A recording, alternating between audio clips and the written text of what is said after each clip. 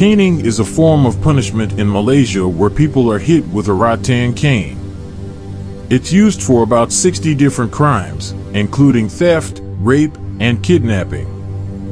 Most of the time, it's done secretly. But in the early 2000s, they started doing it in public for serious crimes like rape and incest.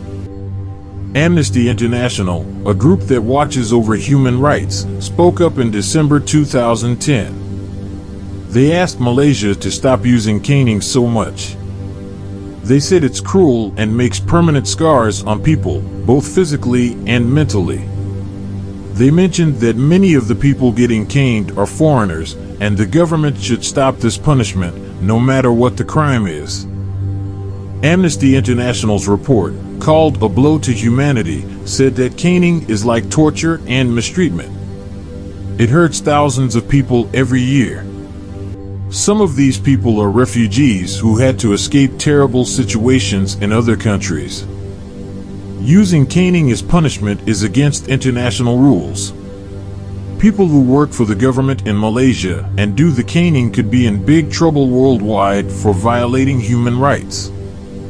Malaysia's economy depends on workers from nearby countries. Amnesty International asked these countries, especially Indonesia, to tell Malaysia to stop caning their citizens. They had 3 suggestions for Malaysia: stop caning now and work toward getting rid of it, agree to follow international human rights rules, and change the law to treat immigration problems as administrative issues, not crimes. In Malaysia, caning is brutal. People are tied up, and a trained person hits them on their bare buttocks with a thick, wet rattan cane. The pain is so bad that some people pass out. The government doesn't punish the people who do the caning, but instead, they give them bonuses for every hit. Some even take bribes to miss their target on purpose. Doctors who work for the government also play a role in this punishment. They check if the person can handle the caning. If the person passes out during it, the doctors wake them up so the caning can continue.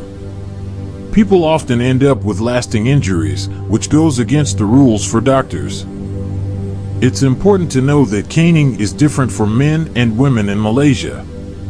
Men get hit on their bare buttocks with a thick stick, causing painful injuries. Women, if they are caned, get hit on their covered backs with a thinner cane.